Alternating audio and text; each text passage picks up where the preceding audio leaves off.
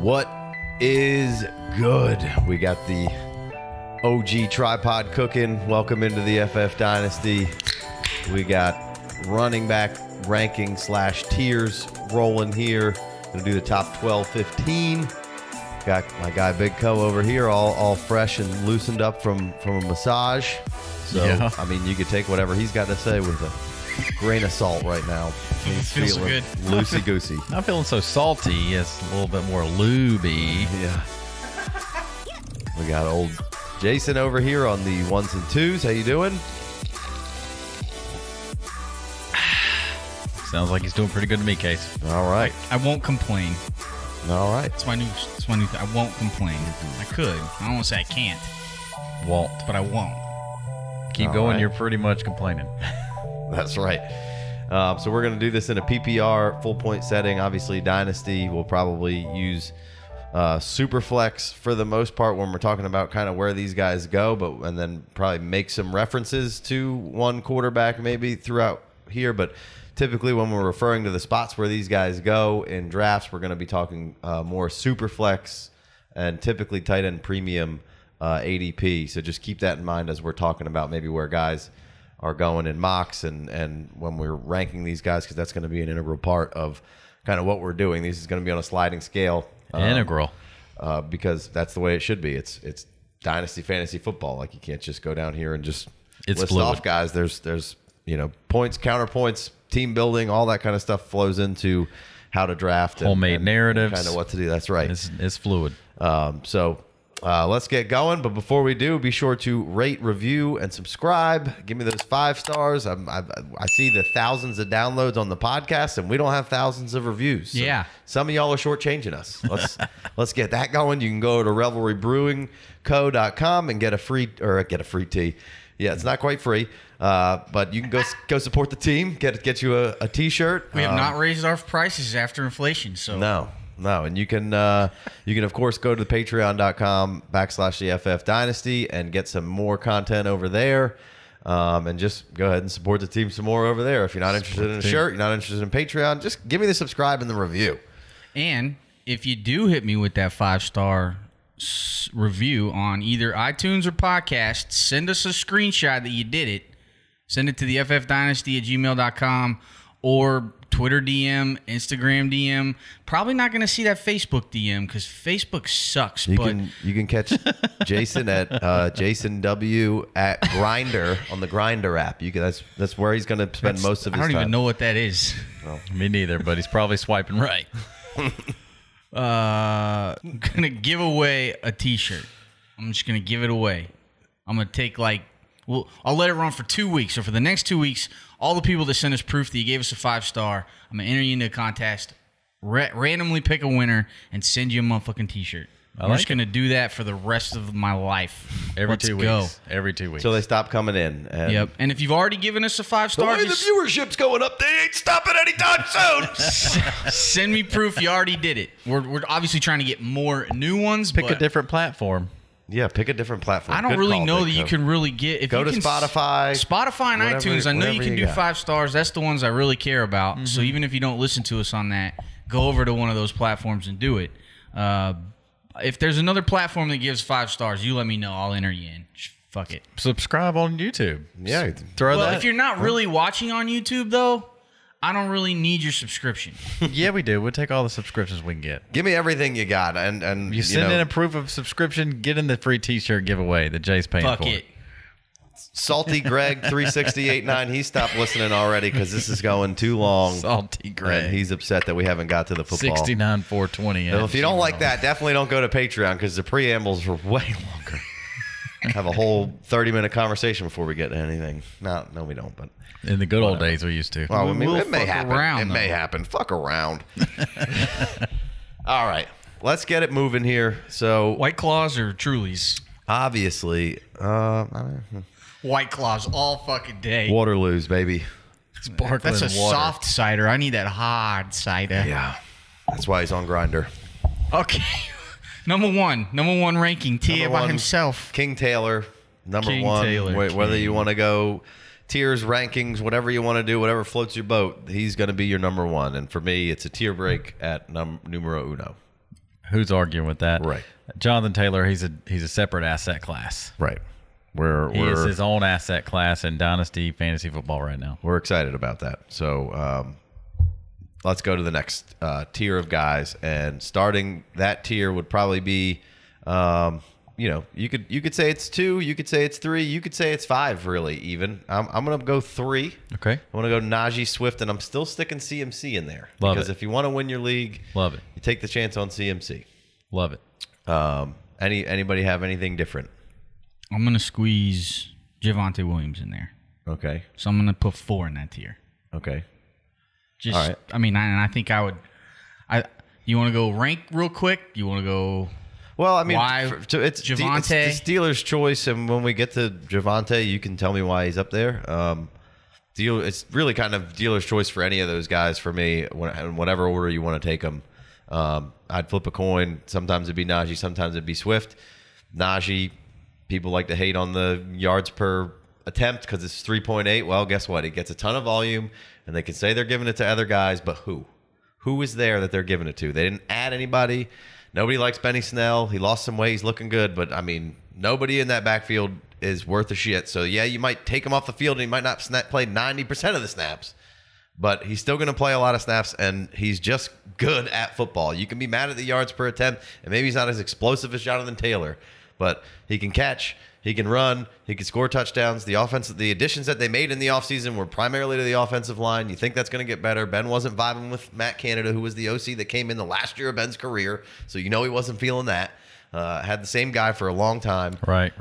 So, you could say that this offense can't get worse, but it could. It could be just a train wreck. But most likely, the Steelers organization, as much unlike what Swift is dealing with, where that organization has just been poor. Tomlin's never had a losing record. So it's solid stat. Right. Straight facts. And then more straight facts is Najee in the elusive rating for PFF. I believe he was 6th at 71.8. So that's pretty decent. You can say that's a silly stat, whatever. But second in attempts with 307. Third in yards after contact. Tied for third for most missed tackles forced. You can say that's a trash stat if you want. But 5th in 10-plus rushes, 10-plus yard rushes. So, that's pretty decent. And then, 19th in yards per attempt, 3.9. So you don't like to see that. But RB3 overall as a rookie, a little old for a rookie. So if you want to hold that against him, you can hold that against him. 18.2 points a game. I mean, yeah. Maybe the catches go down a little bit because Ben's not dumping it down, but maybe the quality of things increase because everybody's not creeping down on the offensive line because they know it's not just 2-yard passes. We don't exactly know what Mitchell is going to do if he's in control, and maybe it's Mitchell for half the season and Pickett for half the season. I don't know, but I think Najee is going to be fine in this whole scenario. So I like Najee's floor because from a running back, I'm going to tie it back to Tomlin's never had a losing record. Mm-hmm. What does that actually mean for a running back that has only been there 1 year of Tomlin's 15-year career here? No losing records. That means competitiveness.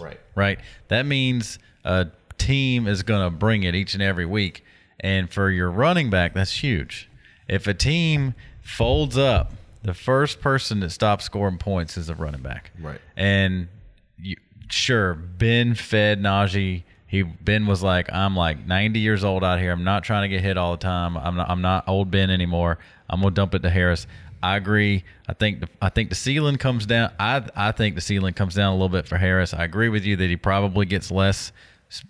Most likely gets less targets. Sure. I mean, 94 targets. Right. He's probably getting less targets. But who else are they going to throw to? Though? Well, I think in general, the running back position just gets less targets. Yeah, exactly. You just don't know how those young quarterbacks, between Mitch not being as young, but you don't know how they're going to play it. And I think his floor is safe because he can catch. He can be the safety valve as long as the quarterback can get it to him. And Tomlin we trust for competitiveness. Exactly what those quarterbacks need. The dump off. You pass it to him 2 times, you have a first down. Right. Like I went back and watched some Najee because I wanted to come in here and be like, I want to take Swift second, and then I went back and watched some Najee, and I'm like, dude, That guy, I don't know where he ranks on your MD stat, but that fucking guy just moves different for a guy his size. Like he's incredibly athletic. I wish I could find the stat when we did his final rookie report. I didn't go back and I know I meant watch to do it too. I'll throw it up on the screen for those watching YouTube. There's some stat that I found when we were doing the final rookie report that was basically saying that like he's like was like the best ever at basically, you know, yards that he had to create behind the line of scrimmage before being contacted and all this other kind. I forget what it was, but it was fantastic. It was true to roof. Yeah. So, you know, obviously maybe what the worst part of last year was maybe Ben and maybe that offensive line. Hopefully the offensive line got better. And I would say the quarterback is probably sort of a wash. Yeah. It's just the only thing you get a veteran in there, so you can't the veteran of all veterans, right. You know, being Ben, just maybe his obviously his physical abilities weren't there, but his mental ability, right. You're not going to have that with his approach, his composure, maybe his the wash savviness comes in with Pickett's obviously much more physically able than Big Ben at this point. Just because Pickett brings you a little bit both athletic. Mitchell Mitchell looked really good his freshman his rookie year running around, and then he hurt his shoulder, and then the wheels fell off with the whole thing. I mean, so Mitchell is underrated athlete. Pickett is an athlete. Big Ben used to be an athlete, right. Not anymore. I would have no problems taking Swift over Harris. That all being said, I mean, a lot has been. Yeah. I mean. Just the number 23 versus 24 looks great in the age category, sure. Especially for running backs. It looks great. Swift did nothing but gobble up catches himself last year until he got hurt. Yes. Swift had 76 targets on 62 receptions and only played 12 games. 13 or 12 games. Right. So that if he plays, he probably has just as many. He might have more targets than Najee if he plays, but less than half, basically half the attempts. Rushing attempts, right, and he and couldn't hold up with that. You know, had a only played 13 games in both his first 2 years in the league, 20 and 21. AC joint sprain, missed 4 games this last year. Concussion, missed 3 games in 2020. Just a smaller frame, can't really, you know, he's leaning on that PPR. He needs that. He's not going to get anywhere near 300 carries, I don't believe. Which Najee is probably a lock for 300 carries. He's going to be leading the league in attempts. So, like, close. I get the year, and Swift busts off some runs. I mean, he's explosive, yeah. but Najee can be too. Like, there's runs where he's got a head of steam, and, like, he can get the edge, and even if you catch him, he's going to drive your head into the ground or fucking hurdle you. So, like, he's incredible and makes ridiculous, like, one-handed catches. Swift, too. I was ready to go Swift, and then I just went back and watched more Harris, and I'm like, that is a fucking man. That is a fucking beast. And he can take 300 carries and all the catches that you can throw at him. He doesn't need all those catches. Yeah, Swift needs that shit. Conversely, between the two guys, you got one guy with you know, we don't know what Jared Goff is, but we know he can run an offense. Right. The offensive line is probably one of the best in the league for the Lions, or projected to be. So, you know, but... You know, big difference between what the Steelers have going on up front and quarterback-wise. You at least have a savvy veteran in there in Goff, who you may hate on him, but, I mean, I think he can operate the offense. He might make a bonehead play or two that costs you the game maybe, but I think fantasy purposes he can facilitate an offense. And that offense around Swift is really good. You got Hawk, you got Chark, you got Jameson Williams that they brought in, you got St. Brown, you got Swift. You got another running back in Jamal Williams, which, you know, probably split some carries, which, again, kind of goes in my Najee category. Is there's really nobody in the league that is, besides maybe JT, and if Najee or if Naheem creeps back into the mix a little bit, like, there isn't that many players who just get the lion's share of everything, whereas CMC is one of those guys, and Najee's one of those guys, and JT's one of those guys, which makes you feel safe. We talked about it last year with Tomlin. He wants his bell cow. Right. Right. That's how he plays. That's his mindset. They didn't have it. They didn't like it, so they went out and did something about it. And they fed him. Yep. They went and were like, "Fuck this. Watch this." Yeah. But you know, Swift, 76 targets on 62 receptions. Eckler had 88 for 70 playing most of the year. Mm-hmm. You know, so. Or 88 targets to 70 receptions, averaging a 2.55 yards per route ran, I believe. And then Swift is at a 1.44 yards per route run, which is pretty good. CPAT, 63 targets on 52. These are the only other guys close to him. Cordero Patterson with 63 targets on 52 catches with a 2.24 yards per route run, and Alvin Kamara 65 and 47 catches. So those guys are all the premier pass-catching running backs in the league. Maybe we see Dalvin up there this year with what they're talking about. But AK missed some time. CPAT missed a little bit of time, but Eckler and CPAT played a decent amount of games where Swift missed some games, and that target is ridiculous. Now, that may come down as well because you would assume Hawkinson's healthy, and they brought Chark in, and Jameson. He might miss some time, but then also St. Brown really emerged. Didn't get any targets until later on in the season, any real targets. Right. So fun. That's a fun offense too. So flip a coin. I don't really care. If I did 10 drafts, I'd probably go 5 Najee, 5 Swift, and then pretty much always drafting CMC behind those guys just because of the youth.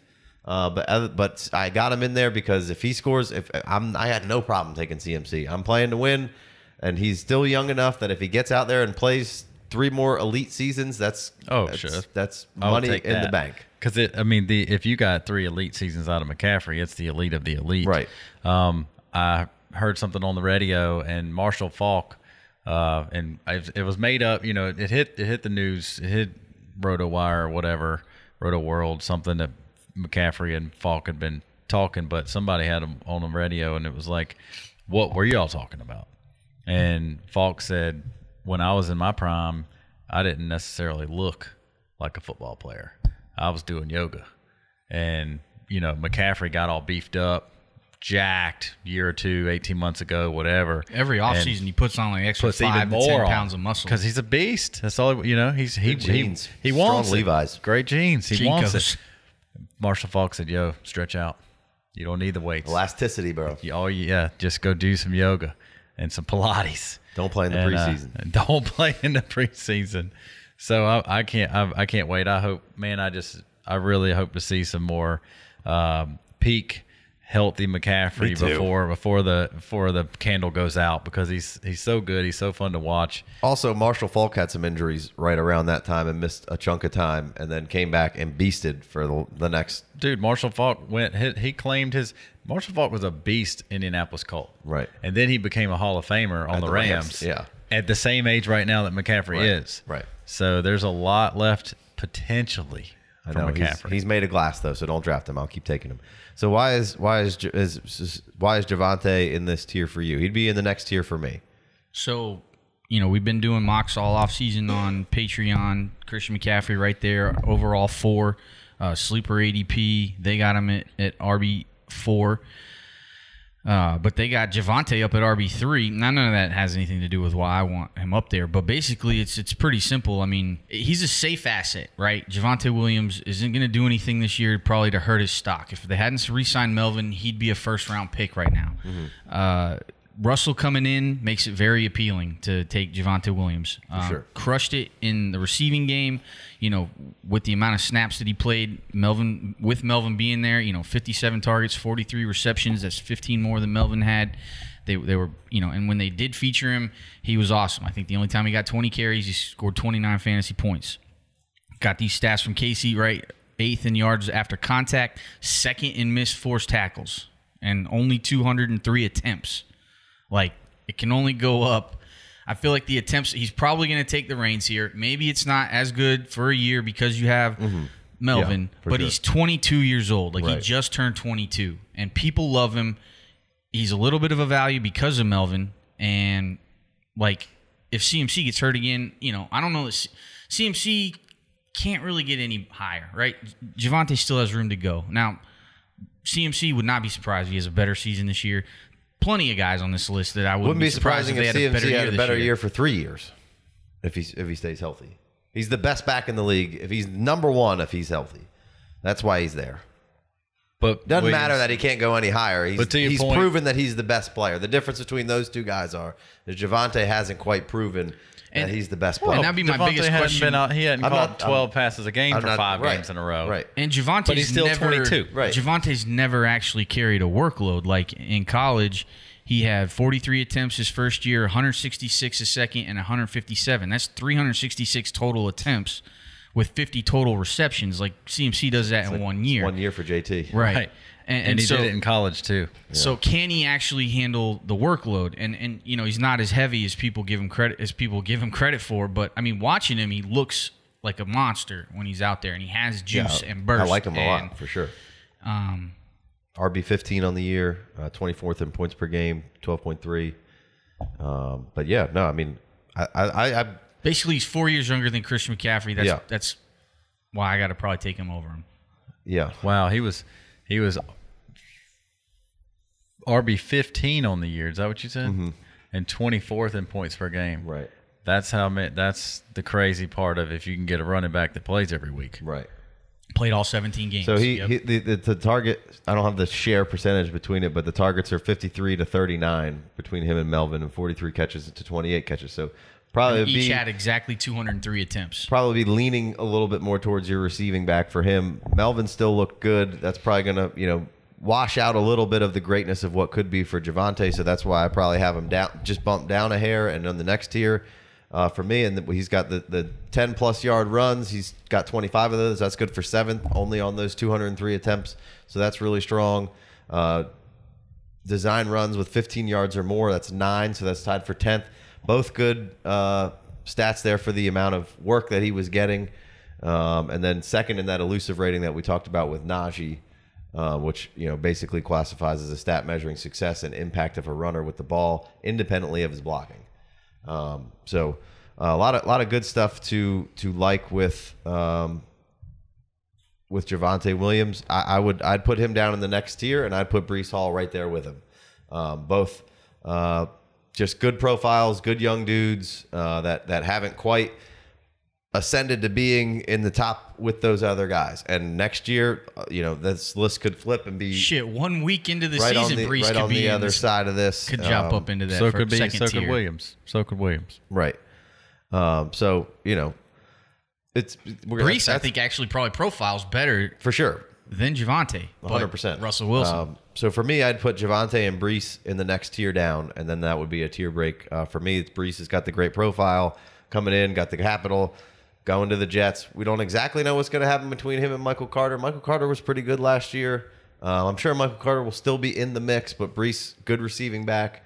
They want to lean on the run game, that Niners tree, kind of getting with LaFleur being attached to that, Saleh being attached to that. I'm sure they want to get a run game going. All they've been doing is working on the trenches. That's a Joe Douglas specialty. He likes to improve from the inside out. So I like where they're going. Can Zach Williams or Zach Wilson be the maestro and get him there, or are they going to say we're going to lean on Breece? That's why we took him, and we'll bring Zach along, and let Breece hold his hand. Lean on Breece. And do it if they can get Mekhi Becton back and operating where he needs to be. That he's showed you early on that he's one of the best in the game. It's sad that you missed him for most of last year, but they've been improving on that line week in or year in, year out. So like where that's heading. I like the Javonte tied to Russell on the Broncos. It wasn't nearly as fun without a quarterback. It's a lot more fun now. It's just less fun because they signed Melvin to a year. Melvin looked like he still had some juice. That's really he definitely did. Melvin looked just fine. I would lean towards your direction on that. Just Casey with the Williams, Javonte being a little bit lower than the Harris, Swift, McCaffrey, just on the proven usage. And just like Jay said, week 1, Williams comes out and has 25 fantasy points. All of a sudden, he's somebody that everybody can't stop salivating over.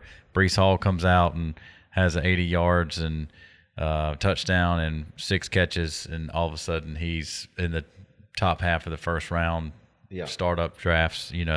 Both assets that I want. Sure, absolutely. Got to get one of these guys we just talked about. We've gone through 7 guys so far, 6 guys so far. 6. So I want all those guys, of course, for sure, on my team. And then we're getting into the next tier, which for me would probably be Barkley Mixon. You got a little age jump here. That's get. That's why you had the break after Breece Hall and Javonte Williams, because you had the youth. I don't think anybody's going to argue that Mixon, Barkley, Eckler, and Dalvin Cook could easily have better, and Nick Chubb in there too, sans the catches, that could have better seasons than Breece Hall and Javonte Williams. Wouldn't surprise anybody. They're just 4 years older, right? So to me, Mixon feels a little safer than Barkley because Barkley had the ACL and his ankle got the size of Texas. It could be, Barkley could roll. Mixon's paid. Yeah. Barkley not so much. I could see you could make my homemade narrative that Barkley's going to be hungrier.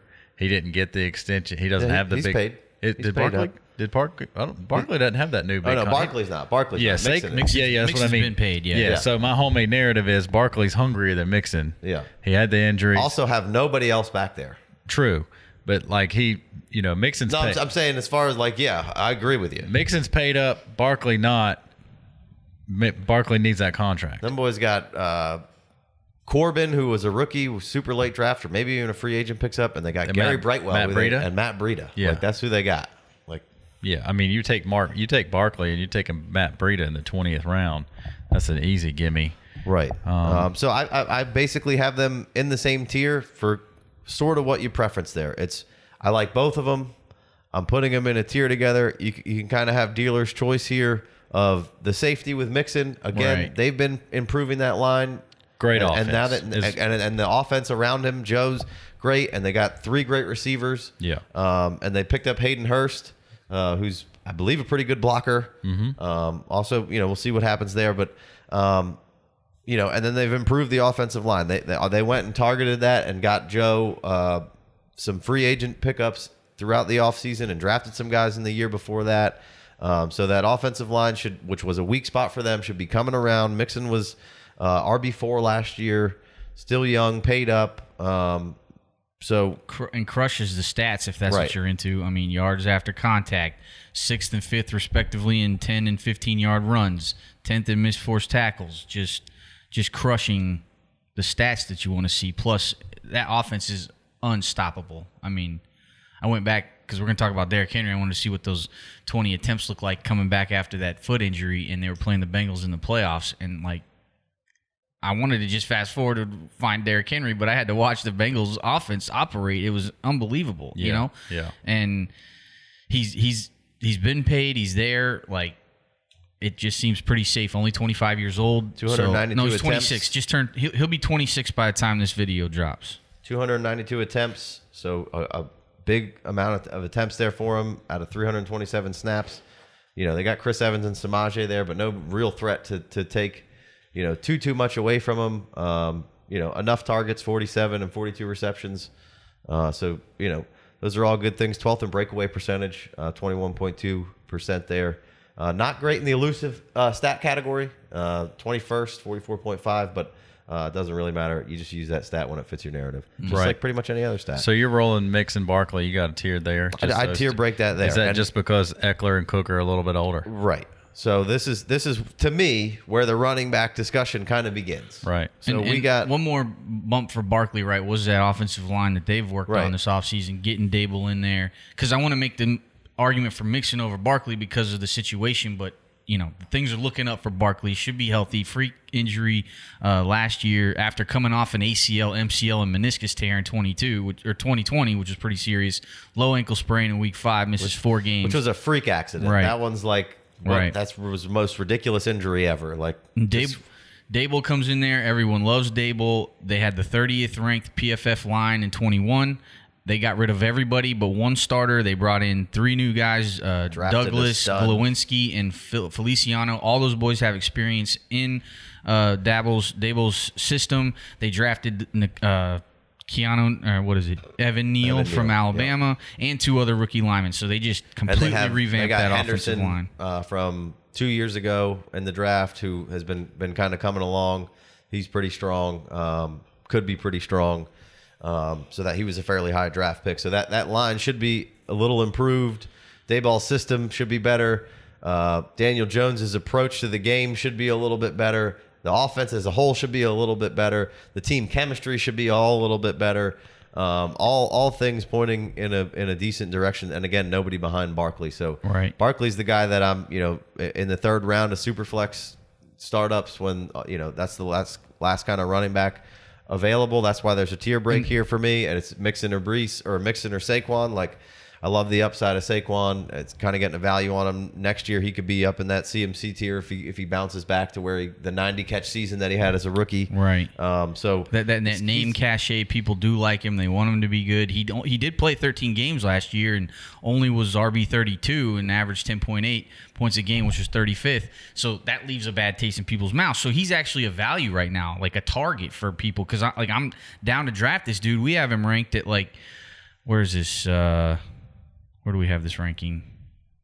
Big Co, you looking at it? Is it 9, 8? You got him at 8. 8, right. Yep. So we got him ranked 8. He's on Sleeper, he's RB 13, and in our mocks, he's RB 10. But that's because we've been kind of bumping that up, along with Foreman, who Penn State guy really into Saquon. Sure. So he's a value, a guy that actually hangs around. That's like exciting to take that particular running back in these drafts. Which, like you said, we're about to break this discussion off into a completely different type of narrative where might not be targeting those guys, but these first 8 guys here, I gotta get one of these guys. I'd love to get 2, but in Superflex, it's hard to get 2 of those because you want to be getting quarterbacks, and if it's tight end premium and you want to squeeze a little Pitts or Mark Andrews in there, I get it. But it's hard to get. It's hard to go super running back heavy. But if you can get one of those top 8 guys, and maybe Saquon falls, and you get a really good quarterback and one of the top 6 and Saquon, that's fantastic. You're setting yourself up pretty good. So I just want to make that last point about Saquon. I agree, and we got for me, it's a top 8.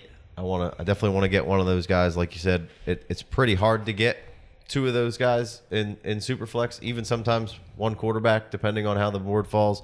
And now we're going to kind of get into a little bit different discussion because it gets into the Eckler, the Cook, the Chubb, the ET, the Dobbins, the Akers, the Jacobs, the Gibson, the Monty. Pretty much it's either a bunch of older guys with experience who are good, a bunch of unproven guys, and a bunch of guys kind of in the middle, the Jacobs, the Montys, the Gibsons, who haven't quite ascended to being the great guys that we wanted them to be. And then you have Dobbins and Akers, who coming off big injuries.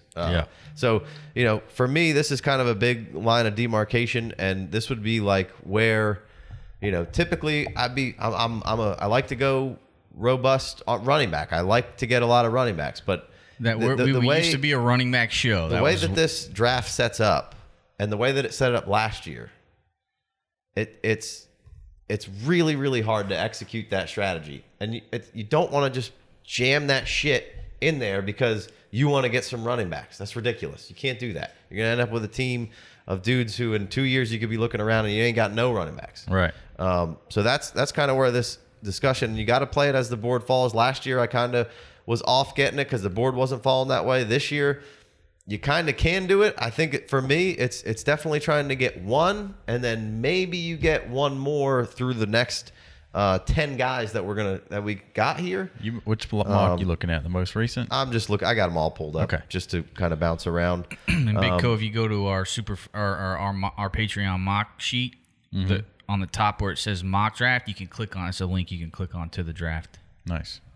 So now we're going to get into a discussion of those guys. I feel like the top couple of wide receivers, you can mix it around with those guys. The really high end ones, you can take them either a little before Taylor or a little after Taylor, whatever, and then you mix it around. And now we get into a conversation where it's, like I said, it's Eckler, Chubb, Cook, and then ET, Dobbins, Akers, Kenneth Walker. So this is where we really need to start breaking this down, and I feel like this is probably the most important area to start adding context to your tiers here.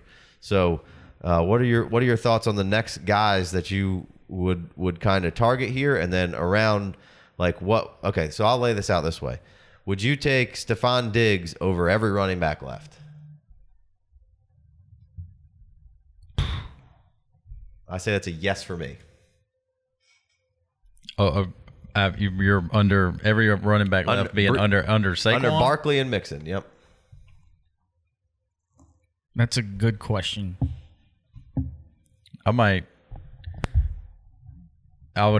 could be at any given draft, I could go head to head with him and ETN just because of the perfect upside of ETN. Right there with you. If you put truth serum in me right now, yeah, that would be the next running back off the board for me. Would be ETN, and you're gonna. Some people aren't gonna like that. It's gonna be crazy. Whatever. That's fine. I mean, if I'm trying to win my league and then to have to figure out what's going on later, I'll probably take Eckler or Cook because that's. But I mean, if the context is who is my first pick or two, right? Where are we at in the draft? How am I feeling? Set up? I like my thing is again Jonathan Taylor being the asset class that he is. These things, and I talked about it with the wide receivers mindset when I was talking about Davante Adams and Cooper Kupp. Like Dalvin Cook, Austin Eckler, that's a mindset thing. In the draft, juices are flowing. Everybody's got options. You picking your guys, but in the week 5, Dalvin Cook's team or Austin Eckler's team, so one of those teams, I'm gonna be able to get them cheaper than I had to pay for them in the draft. Right. The opportunity cost of what I had to do to take Dalvin Cook, who I'd love to have on my team. Austin Eckler, the only reason that I'm not like y'all just buy the dip because he's 27 is because of what Casey said. He's not paid and he should hold out. When He's like the 13th highest paid running back. When Casey told me that Austin Eckler, the dots, the money lines up, the pencil and the paper go together. They're about to have Austin, to sign Herbert. They ain't about to have a bunch of money laying around for a running back. Austin Eckler's potential should be for I like Austin Eckler, and I don't know him. I've never talked to him. I'll never text him. I'll never have his phone number, but I think he should hold out. For sure. I want him to It's your last chance, Bubba. Do it, buddy. I want him to get that paper. Got to. So everybody else is getting that paper. Hold out, Austin Eckler. Herbert's about to get $300 million. You need to get that money somehow. Right. Or just move in beside him. You can ride $300 million. You can ride those coattails. You'll be just fine. But Herbert seems like such a good guy. He's definitely gonna take a team-friendly deal. So does Austin Eckler. I know. I'm just saying, like, yeah. So like I'm a big Austin Eckler guy, but in the draft I can't pay for him because first of all he should be holding out. Second of all, when we get out of the draft, I can just buy him with my first round pick next year. This is 100% what most of this conversation was really based upon for me, and which is why Way to jump to the conclusion. Which is why ET is up there. I didn't know the answers to the test. Which is why ET is up there for me, because it's like I'm not gonna wait. I'm gonna take Stephon Diggs instead of taking Eckler and Cook there, because those should probably be the next two guys if you're really going points scored, yada yada yada. But I'm gonna take Diggs, and I'm in my tier 4 of wide receivers that we did on the last show, but DJ Moore, Deontay, Drake, Burks, like a lot of Pittman, like I'd probably take a lot of those guys above where I would take Austin Eckler, because all those guys are super young and they're probably going to be around. I'm not going to be looking around in a year or two being like,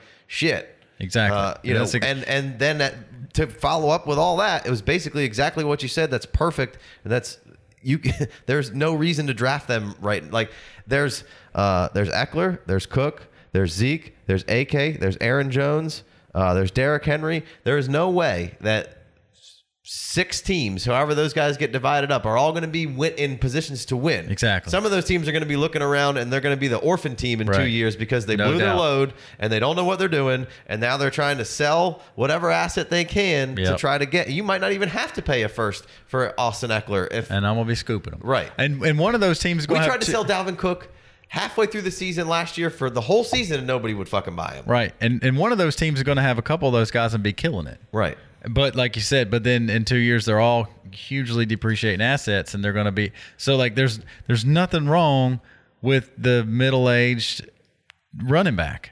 You just in the startup, I'm trying to learn a little something every year, and there's no reason to pay that. A couple years ago, 5 years ago now, Casey and I were in this. Thank you very much. Forgot about that. Computer about to die. Casey and I were in a startup together, and we threw a couple of running backs on our list in the 4th and 5th round. Doug Martin, Adrian Peterson. Well, it wasn't 12 months down the road. Doug Martin's nowhere to be seen, right? Adrian Peterson was good, but he got Adrian Peterson. I think he got put on the commissioner's list, because that's our luck with running backs, and it's just like Casey took my point and expounded on it. You take the Aaron Jones was a great addition to that.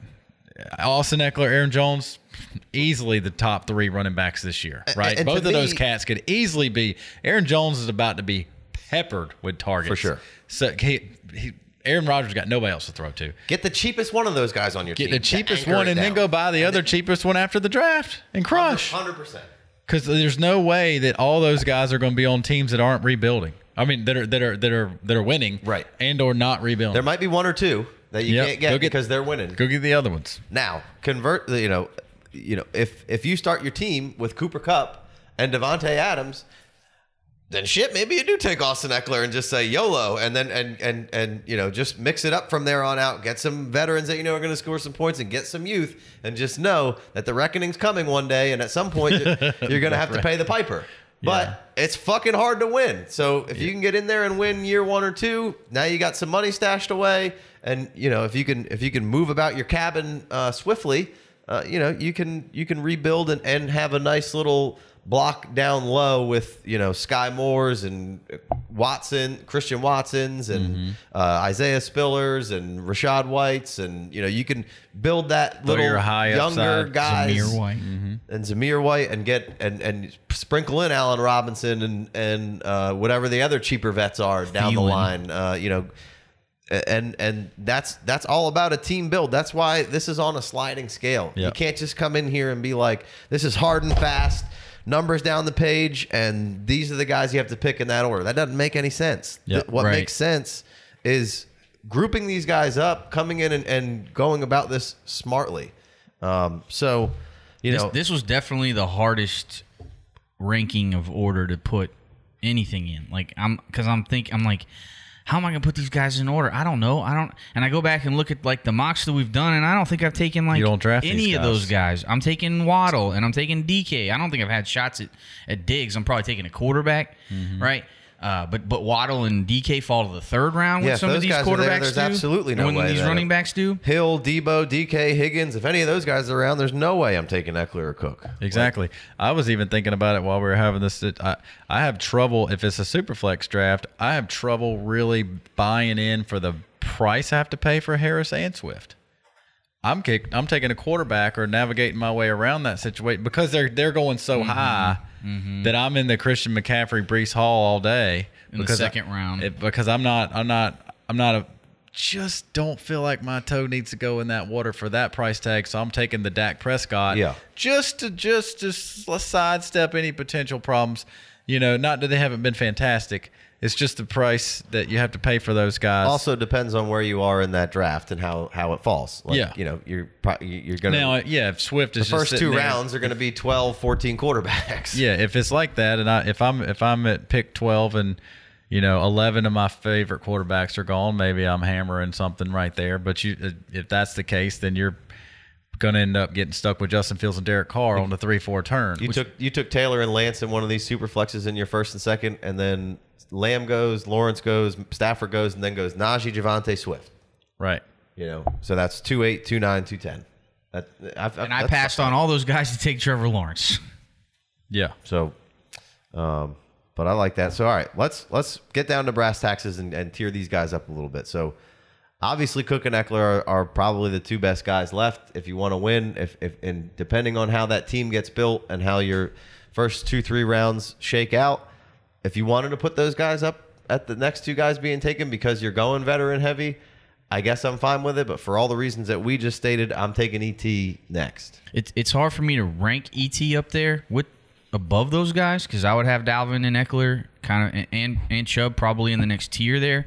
Dalvin being RB9. Does Chubb get any love for being 1 year younger than all those guys? For sure. I think we definitely got to address Chubb having a deserving spot in this tier with full year younger than. I'm looking forward to drafting Chubb in the 5th round of a draft. The one startup this year where he just drops to pick 60. I'm going to gobble him up, but I can't go take Chubb over an ETN right now. No. He's 3 years younger, and ETN's got a chance to catch 60 passes, and Chubb could only dream about that. Now, there also is a pretty big list of people not being able to make it back from a Liz Frank injury. That's a good point. It's a weird injury. It's rare, and there's a Twitter thread you can look at where he goes into all the dudes and the only guys that really made it back from were the ones that had strains and not full fractures where they needed surgery, which his was needed to be surgically repaired. Now he's really young. He's got an amazing work ethic, so I know he's going to be doing everything he needs to do. You watch an interview with him. He says he's at full speed. He says he doesn't feel it. He looks like he's back.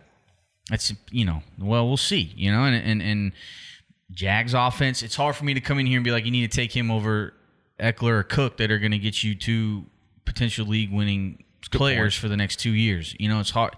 And I'm a Clemson fan. I want to do that. And so I'm taking ET. I don't care. Doesn't matter to me. I think he's coming back from a Liz Frank. All those other lists are probably a bunch of bum ass dudes, and this dude's an elite human being. Medicine's at a different spot whether that's ever been. Sure is. I'm more concerned about Dobbins right now not being at full speed than ETN being at full speed. Yeah, that concerns me more than. That's about as good as it gets. One side of the coin to the other. Jay Wayne throws a cold water on a Clemson Tiger about Liz Frank, and then Casey goes. Well, Cam Akers came back off of an Achilles blowout 3 weeks later because where medicine and science is right now. Now, so Achilles is a little bit more of a injury that happens, right? And so, and looking into Cam Akers, like the same surgeon repaired Kobe Bryant's Achilles, did his. They had surgery really quick after the injury, so the longer you wait, the worse that gets. And then there's been a lot of advances in sports science for the rehab of an Achilles tendon. So, and they talked about Cam Akers' work ethic being like a tremendous dude, grinding all the time, like wasn't ever even talking to the media about it, just went to work, and they're really impressed with him. And he made it back in 6 months, which is pretty record time. Right. Didn't look great, but made it back. Probably shouldn't have played, but didn't re-injure it. So first Achilles, I'm like, people, they say you'd rather have an ACL than Achilles, which J.K. Dobbins, it was all of them, right? It was ACL damage to the LCL and meniscus. So that was a trifecta. That's a pretty big bummer. And the fact that he's still not up to full speed, although he does say him and Jesus are working on getting back to the big stage. So if Jesus is going to be helping him out, I think that's can't hurt. He wasn't feeling what Rappaport was saying. Not a better shotgun rider. Yeah.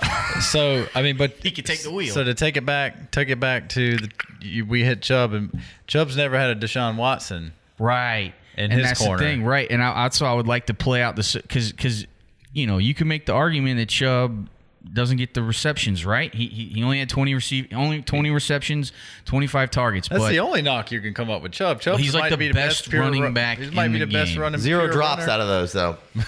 Might be the best pure runner in the game, but he's never had a Deshaun Watson to help his team. I don't even know if he's might. He is. He's the best pure runner in the game. There you go. The stats back that up for sure. I mean, yeah, he's an absolute stud. So now you give him. He's got 3 years on that deal.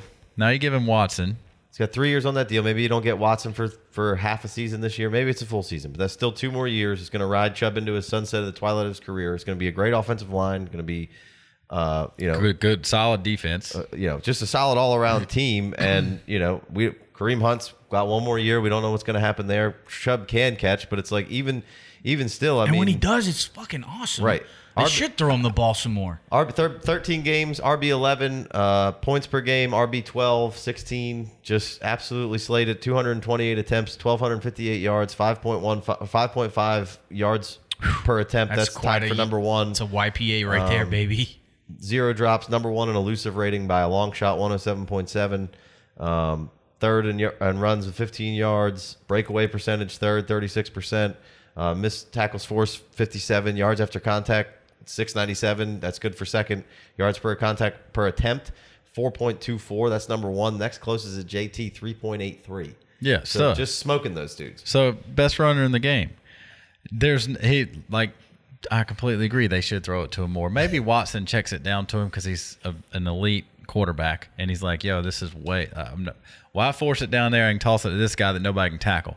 Maybe he gets a couple more checks downs because Watson's smart enough to do that. Maybe a few more long ones too, because he busts off the explosive play, and this defense is going to be stressed with Deshaun Watson and they add Amari Cooper. They haven't had an offense this good. I also feel like you can create the narrative for either side of this. Brissett comes in, they lean on the run game a little more. Chubb gets a little more heavy usage. Watson comes in, the opportunities go up, the touchdown opportunities go up. Running lanes get bigger. Everything gets a little bigger. So I feel like you're not really losing on either side necessarily, where Chubb could still do Chubb things. With the allure of Watson's coming back. Yeah. Almost had you. Yeah. So I like buying the dip on Nick Chubb because it's getting cheaper and cheaper by the day. But it's the same thing. You're not taking him up above some of these other younger guys and some of these receivers. You're waiting until it comes. He's cheap. He's one of the cheaper elites, and he hangs around. Oh, he's so I'm fine with that. Give me all the Chubb I can get, but it's just like, where the hell do you rank him? I'm going. I'm probably going ET, and I'm probably taking Kenneth Walker next after that. Yeah, I know nobody likes either one of those two, but I don't even care. Kenneth Walker's a bona fide stud. Penny's there for one more year. They drafted him high. They know they want to run the shit out of the ball. I don't care if you don't think he can catch. That's ridiculous. He absolutely can catch. The only person with a worse target share than him was Nick Chubb. Nick Chubb had a worse target share than him coming out of college, and he's not catching a lot of balls, but they got Kareem Hunt there. But he's a fucking filthy running back, which so is Kenneth Walker. Like, yeah, it's gonna be a bummer maybe for this year because you might split temps with Penny and maybe you take it over. I think he could be rookie of the year. But maybe that offense isn't that good. They got questionable QBs. Kenneth Walker, hey, nobody says he can catch. Yada yada yada. Those types of guys, it takes a Tom Brady to throw it to Leonard Fournette 65 times. Just what I was talking about, Watson being smart enough to throw it to Chubb. Yeah. Right? Leonard Fournette was never catching balls. He was never going to be Christian McCaffrey. Nobody ever. DeAndre Swift came in catching balls. Harris came in catching balls. You either are a pass-catching running back or you're not, and it takes a quarterback with elite awareness, game thought process. Hey, why in the world am I going to make this harder on myself? Let me give it to the best athlete on the field. Right. One of the best athletes. So Kenneth Walker probably not going to be running around rookie season with a high-end quarterback throwing him the ball, but we just saw it happen with playoff Lenny. Tom Brady and Lenny get together, and Tom Brady's like, watch this. Leonard's like third in the league in catches. Exactly. And Brady leads the league in passes and touchdown passes and yardage while throwing it to Lenny Fournette all the time as well because he just made the game easier on everybody. Right. So Kenny Walker, you can say he can't catch passes. If he gets hooked up with the right quarterback, he's going to catch passes because quarterbacks that are really good are smart enough to throw it to the running back. It's basically what I was saying. Right. And you just saw it with Leonard Fournette and Tom Brady. So I'm having a real hard time putting Chubb, Eckler, and Cook in. Like, I guess I could slide them in kind of right here now. But I'm probably after ET and there's a caveat Kenneth of Walker. Taking all these. I'm taking Diggs, Hill, Debo, DK, Higgins, DJ Moore, Deontay, probably Drake and Burks over all those guys, over them, and maybe even Godwin, Terry, and Pittman. And see and the beauty of it is there's guys. Those running backs are going to get drafted right in the middle of those wide receivers while you're drafting safer assets. Right. And then once we figure it out on the field through 3 weeks, you go pick up one or two, like we talked about. You go pick up one or two of those guys as you can. That's why I'm ranking them lower because I'm still going to try to go get them if I'm winning. Right. So I think it's fair to rank them up higher, but I want to add the word target to the title of this video, like targets, right? We've been telling you who the targets are that we're going after, and like ET and Kenneth Walker are absolutely targets for me in a startup draft because they're going after Eckler, Cook, Henry, Chubb, Kamara, Akers, right? You can pass on those guys, get your elite young stud wide receiver, and then target them boys after that. Right. And they're players who we really want over those other guys when it comes to Dynasty Fantasy Football. So targets, baby. ETN and Kenneth Walker. I really want to put Dobbins and Akers next because there's the talent's there, the situation's there. There's just a little bit of a but right there, but I guess they kind of slot in Walker, ET, Dobbins, Akers for me. What do you think? I would have ET and Walker in a tier by themselves. ET, Walker, yeah, and then Dobbins, Akers, and then I would have Dobbins and Akers in the tier with Gibson and Monty, but I'd rather have Gibson and Monty. I got Monty, Gibson, Jacobs all together. So I got Monty and Gibson in the tier with Akers and JK. I could put and above them. I want them over them. I'm going to draft them before him. I could be down with a big tier there of saying Dobbins, Akers, Monty, Jacobs, and Gibson for me. I want those. I got those four guys in a tier. I was in some trade talks 2 weeks ago, and with Akers coming my way, I wasn't soliciting Akers. I was trying to get somebody else off somebody's team, and Akers keeps coming back to me in counter offers. And I had no idea. I don't know what I was looking at or what I guess I wasn't looking for his name. I had no idea he was as high on a lot of ranking services. Oh, yeah.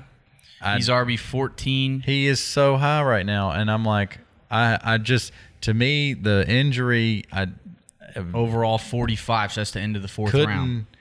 Couldn't pay that Superflex. price. I wasn't what I was. I probably should have got him in the trade and then retraded him to somebody else because Right. I didn't realize that people were still so high on him. Not that he's not a great guy and probably going to work out hard, but like you said, and the situation could be fantastic. The Right. situation Well, that's the will thing. be fantastic if he can become, even if That's he can kind get of the thing with all Youth and these guys. situation is what's keeping him elevated. It's not like he's put a bunch of work down on the field. E.T. Dobbins and Akers, they didn't bring anybody in. If they I just feel like if the team was that concerned with him, they would have loaded up on another running back. Like, Yeah. like they brought The Rams in, at least the have Rams, Hendo. They brought Hendo. Hendo's been around, but whatever. And you drafted Kyron super late. You brought in Mike Davis for the Ravens, and E.T. they drafted Snoop Connor in like the 6th round, and J. Rob is coming off an Achilles super late in the fucking season. So it's just, to me, the team is telling me whether it's a dumb move by them or not. Like, I feel like the team is kind of telling you they all feel pretty good about these fucking guys. For Akers and Dobbins, I can agree. I think the Jags were in such turmoil. It's like we can't expend another dollar on. We just took a running back in the 1st round last year, and he blew his foot off, and our team just went. Our coach getting sued. But you could, So you still could have invested in a 1 round higher of a running back and gotten somebody other than Snoop Connor. I'm just saying. Maybe I'm just saying from that. I'm just like maybe the Jags are like, dude, we got a lot more to worry about than running backs. And If they did bring back Raquel after he missed all season on COVID. But the Rams and the Ravens all accounted for are really good franchises right now. Ravens have been for a long time. Rams just went all in a couple seasons in a row until they figured it out and got it right. Screw draft picks. We're going to go get veteran. We gave up everything to go get the cornerback Ramsey, and then that wasn't working. Gave up everything again to go back and go get Stafford, and it finally worked. It's like I agree with that point. Casey is a good point. Like Ravens, if they really. We know the Ravens are going to run the ball. And Gus has been an auto pick for me before this news. We know the Ravens want to run the ball. So it's like I guess if they were really that worried about Dobbins, and they probably should have done something about it. If the Rams, maybe they like Henderson, as a there's backup. nothing not to like about Henderson, but he can't make it through the whole season. Yeah. Like he's good for a little bit. But he can't stay healthy. I just didn't see the Cam Akers love. I didn't see the ranking, the value, he had a cult following. It's a God landing spot. He's still only 23, just turned 23, and the situation is awesome, right? But I mean, stays injured, right? Obviously the Achilles, but he only played 13 games his rookie year, and the numbers aren't that great. He had a rib cartilage separation, missed 2 games, and a high ankle sprain where he missed another game. Only 145 attempts, 625 yards, 2 touchdowns, 11 receptions. It's not like anything crazy. I didn't even get the overall RB. That was from 2020. So it's not like he put down a ridiculous season. At least Dobbins had a pretty good finish to that year. 9 touchdowns on 134 attempts, 805 yards, 18 receptions on 24 targets. So you're still not getting elite PPR production from Dobbins, and Cam could potentially do that. He does have a decent profile coming out of college for catching balls, but it's like. Yeah, I don't really know what's like. He's so elevated. Like, I'm going to probably mitigate my risk here, and I'm going to drop him down below guys like Monty and Gibson. Yeah, I feel like Dobbins was the guy that I was drafting ahead of all those guys, and Akers was probably behind him. I've probably flip-flopped that, and so I guess I would go Akers, Dobbins, tier break, Monty, Jacobs, Gibson. And I think I got all 4 of them in a tier, and then I would drop Jacobs down a tier. You want to make an argument for Monty? Well, why are you dropping Jacobs out of the tier with those 3 other guys? He's probably arguably at least been as good as Monty. Well, I mean, David Montgomery's won you a couple championships. He was the RB1 the last 6 games of the fantasy season, each of the last 2 years. Sure, but I mean, when you look overall, Jacobs has had just as good a seasons as Monty's had through the season long. I see what Jay's saying though. I love Monty. You're not going to get it. I just don't know why Jacobs isn't up in that. I feel like if you're going to give it to Monty, you got to give it to Jacobs. I mean, I think both of those guys right now. I love those are like crucial targets in the draft. Huge values in the draft. Because you go in, especially say you're a super flex, you got a couple of quarterbacks already, and you're looking around being like, how can I put? We know we can get wide receivers. You probably get a wide receiver in between there, so you can get 2 quarterbacks, a wide receiver, and still come out with Josh Jacobs. Right. That's solid. And then Antonio Gibson. I mean, I like Monty. If you had to rank inside that tier, I'd put Monty at the top of the tier for I'm fine with that. But I got Jacobs and Gibson in there, and I know we don't know what's going on with Gibson, but he's turning into the value of the draft, and he keeps falling down. In the last Superflex mock we did not too long ago, Casey, you took Josh Jacobs in the 6th round at 6'11", right, as your 3rd running back after you had Waller and 2 quarterbacks already. Right. So I mean, fucking love that. Why would you not? You could be mad about them not giving him, like, if that's your best argument, that they didn't give a running back the 5th-year option on a guy who came from Bill Belichick over there. They didn't want to pay him $8 million because they don't know what they're going to get out of him. That's the stupidest shit I've ever heard. Yeah. Like, who else did they? Okay, they drafted Zamir White, but I mean, Josh Jacobs has played a lot of football. He's good. Maybe he goes to another team next year. Okay, that's like, we're discounting him because they didn't give him the 5th-year option. It just doesn't make any sense to me. How many 5th-year options are going to even be available down the line here? ET might be the last one. Fucking none of them. So why are you paying him $8 million? Like, you don't want to. Okay, whatever. Maybe next year you sign him and you give him $8 million because he's earned it. Like, they want to throw it like he's tied for 5th in targets and 4th in receptions with 54, 64, and 54. Like, who's the better receiving back on that team? Brandon Bolden? Give me a fucking break. Like, come on, man. Like, Zamir White, he's never caught a ball in his life. Not that I dislike Zamir White. Like Zamir a whole lot. He caught 13. I know. Okay, 13. It fits my narrative right now, so Zamir can't catch. But he's the best running back on that fucking team. Yeah. Like, and it's gonna be a good fucking team. There's gonna be a lot of opportunities on there. Like, stock up Raiders. Like, what? Come on, Stock man. up Raiders. TV. Yeah, I don't really have a good answer for you. I just RB13 last year, 14.5 points per game. I mean, he's not. The reason he's not up there with the other guys is because he hasn't put up elite of elites. That's where we're at right now. We're with Monty, Jacobs, and Gibson. We were hoping that Akers, Dobbins, Monty, Gibson would all come up here and make us be able to get that robust draft strategy, but it hasn't fucking happened yet. Right. Because they haven't quite.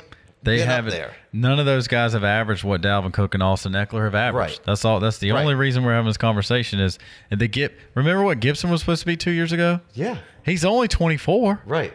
We talk about 4'3", 6. He runs a 4'3", 6'2". Najee Harris 220. Like, Najee Harris is 24 and he's old. Yeah. Antonio Gibson's 24, and if he just had a good year last year, he'd be in the 1st round because we loved him 2 years ago. And I get it. They drafted B-Rob, and they brought McKissick back. That's got to give anybody pause. But there's enough talent here that, again, you're just buying the dip a little bit when it comes, and it's like, I'm going to take the 4'3", 6 foot, whatever, 220 whatever pound guy. And, yeah, I mean, he didn't stay healthy. He fumbles a little bit. Rivera, I think, wants to run the ball. Listen to this track record of these Gibson was injuries. 4th in attempts, 258 attempts. Nobody's telling you that he was 4th in attempts last year, and he had a hairline fracture in his shin and shouldn't even been fucking playing. Not only that, in June of 21, there was a blurb that he was still rehabbing a toe injury from 2020. He's gonna get special cleats. Picked up a shoulder injury in week 1 that lingered on injury reports. Didn't practice until all throughout till week 3 when he picks up the shin injury, which is a hairline fracture, stress fracture. Carries that injury, doesn't miss a fucking game. Tapes it up. Gets another toe injury, a mild turf toe injury in week 15. Misses no games. Midweek hip injury in week 16. No missed games. Finally misses some time with fucking COVID. So you're saying he's tough and he's a gamer. And fourth in carries. Now number 1 in fumbles. 9th in targets. Like that. And 9th in targets. Right. As much as McKissick and everyone acts like he doesn't catch a single ball, 9th in targets. McKissick did miss some time last year. Stock up Gibson. If I'm not mistaken. Did. Sure. Stock up Gibson. And they brought him back, and that McKissick might even went on IR, which was like three or four games. That really hurt. And then they brought in B-Rob, and it was just the last stab in the back. Like he's a goal line back. They sliced your Achilles from under the bed, and then they came in and they just jammed the fucking knife in the back. Because B-Rob is like 230, 235, and it's like, oh, well, Gibson's 228. Right. And, there's probably going to be some games where Gibson wasn't very fun to start, but there's going to probably be some games where Gibson was really fun to start. And there's a lot of these running backs that we just taught. There's going to be some stinkers in just about every one of these. Josh Jacobs will give you a stinker. Monty will give you a stinker. Josh Akers Jacobs, and Dobbins. Monty's waiting for the home stretch. Josh Jacobs will pound the defense for 70 rushing yards, but that's the problem if he doesn't catch. But when you throw him a couple passes, But when and he he's makes fifth in targets and fourth in receptions, holler at doing your work. boy. But there's a couple games where he gets 6 and 8, and just like, damn it. But then he gets 20, and it's like, just give him the ball more often. But stock up Raiders, which makes rising tide lifts all boats. Josh Jacobs is going to be better this year because the Raiders are going to be better. Gibson, 10th in yards per route run, 1.19. 6th in yards after contact. With all those injuries, still was just trucking homies and keeping it moving. Trucking homies. So I'm just not going to be completely out on Antonio Gibson, and I'll buy the dip, and I'm fine with putting him on the team. But again, all of these running backs, it all comes down to how I'm building my team. There certainly could be a chance where I bump Eckler and Cook back up, and for what it's worth, I would take Cook over Eckler. But that's do whatever you want to do. I mean, but for me, as well. After we get past these guys, the Monty, the Gibson, and the Jacobs, now we're in like, why the fuck does nobody want Zeke? It's just trendy to not want Zeke. I don't really understand why. Like, I'm getting Zeke in every single draft this year, in the 6th round or fucking whatever, in a super flex, quintupling down. Like, give me that. Like, or Aaron Jones, or flip the page. Alvin Kamara, 27, gonna miss some games. It doesn't make you feel good. We've also had a long stretch here where a lot of these running backs haven't made it into the twilights, and the stats are skewed of like 28, 29, 30. But would we be all that fucking, like, could we skew those stats? Like, 5 of these guys could make it into their twilight in the 28, 29, 30s and be crushing. Because Alvin Kamara could easily be one of those guys. Right. We always see his agility workouts and the way he's working out with elastic stuff and his ability to take shots and not get off balance. Does yoga. And The stiff arm's mean. Yeah, he gets hit in the hips and just keeps going. I like too mean. I like the chance for Alvin Kamara to play into his twilight and be well. If he just stops beating guys up at the Pro Bowl. Right. So, we get into this this is probably the last tier we'll discuss on here, and maybe bring in a couple more guys, but it's basically the guys left now are AK, Zeke, Aaron Jones, and Derrick Henry. Right. And the Zeke has, I looked it up, he's got 1,990 career carries, including the playoffs. Matt Waldman came on and said it's all garbage. He said that a bunch in college coming out was garbage. But there are some historical data to say that after you hit 1,600 career carries, you're going to dip off, which he hit that before this past season and finishes RB6. With a torn PCL the entire season. Tore his PCL game 6. in week 4. Missed 0 games. Okay, so what are we talking about here? Guy still was fucking 282 attempts with a torn PCL and fucking was RB6. I mean, and how many? 282 attempts. Oh, I got that wrong. I think, or maybe that's snaps. I don't know. I got 230 snaps. He had way more snaps than that.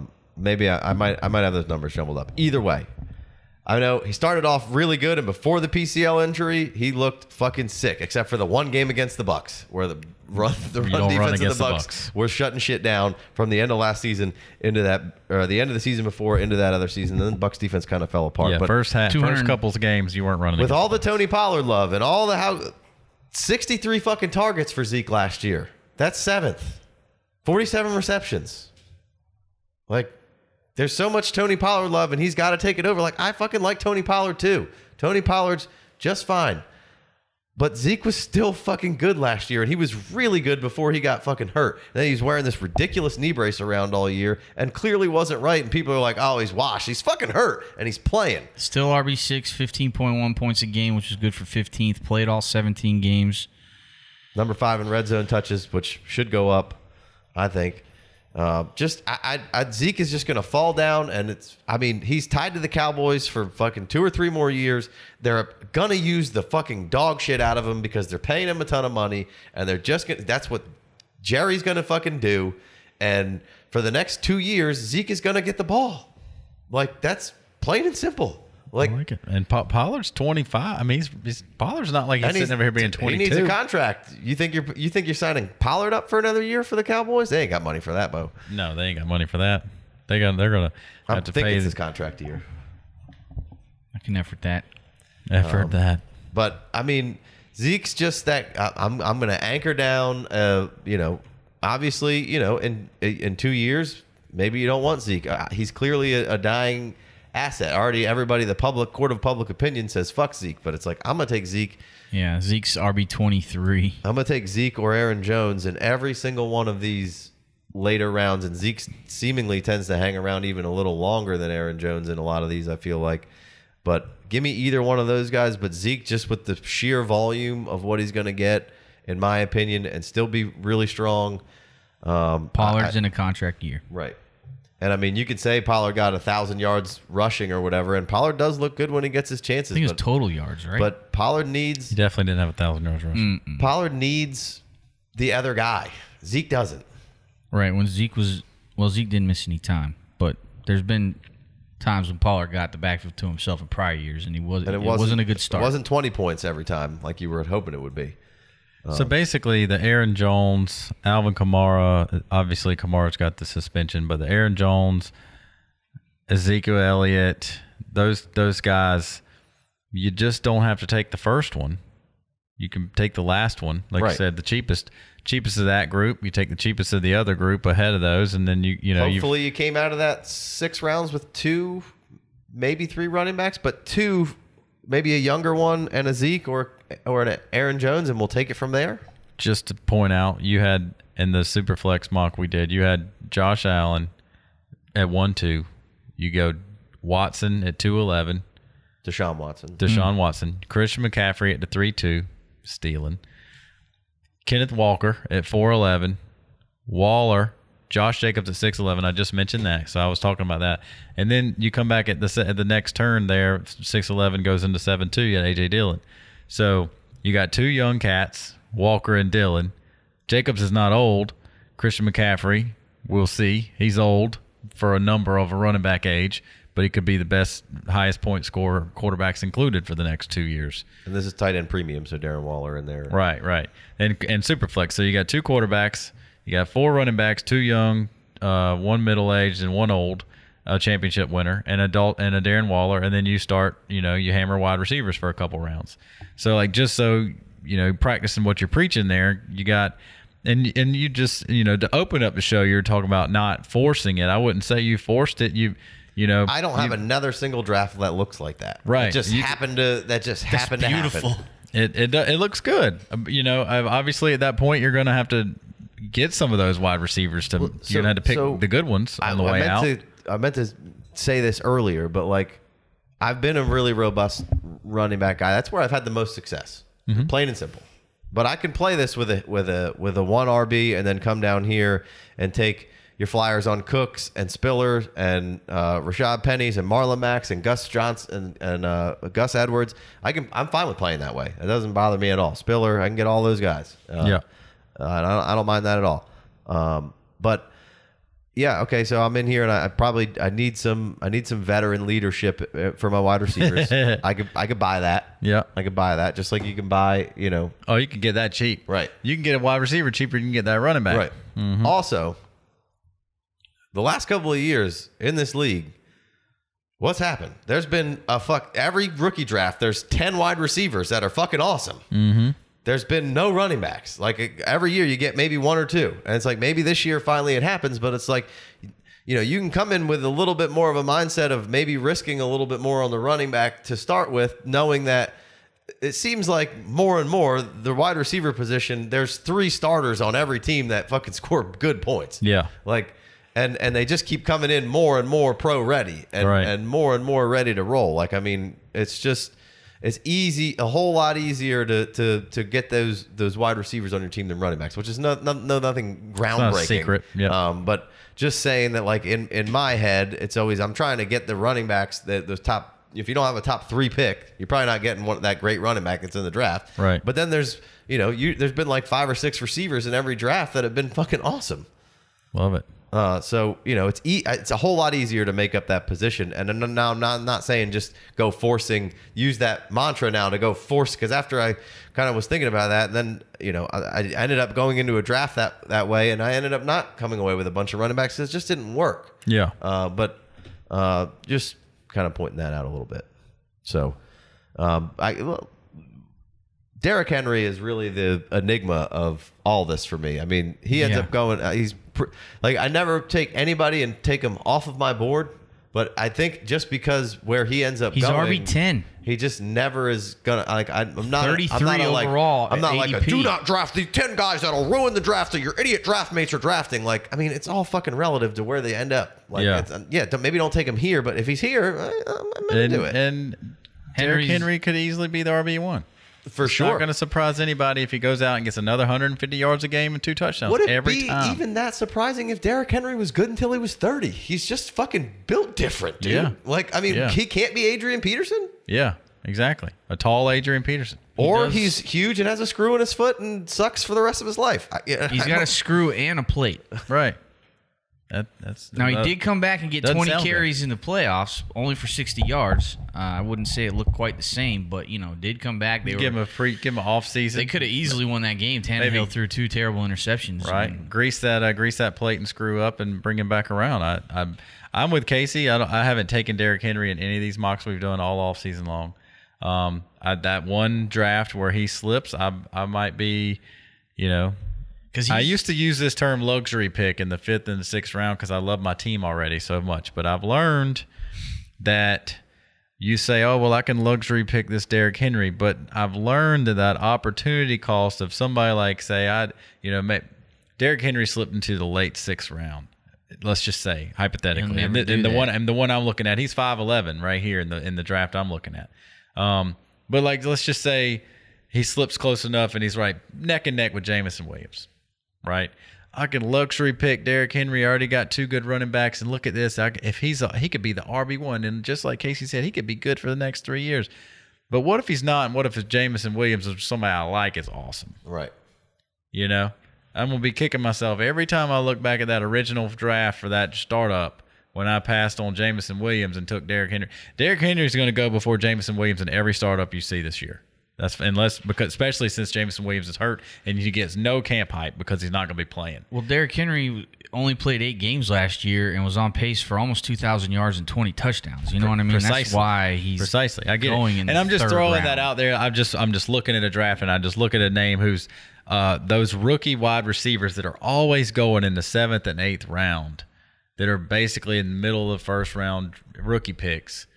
They're not 5 years ago, I was luxury picking somebody, and I had to learn that I really am. There is no luxury pick in the first 5-6 rounds of a startup draft. You're giving up something. You're luxury picking in the 12th round, maybe. You're not luxury picking when there's still 1st round talent on the board. Right. Jameson Williams, stuff, 1st round draft pick, stuff like that. Jameson Williams, luxury pick. That's definitely a luxury pick. Right. So it feels better than it probably should too. Henry probably bottoms out that list for me of all the guys we just talked about. And then we start getting into the Lennys, the Mitchells, the Dillons, the Connors, the CEHs, the Sanders, the Harrises, and the Cooks. But that is for another time. Anybody got anything else they Bed Bath & Beyond? That they want to close with, or in review, or anything else to say, or. I think I'm good.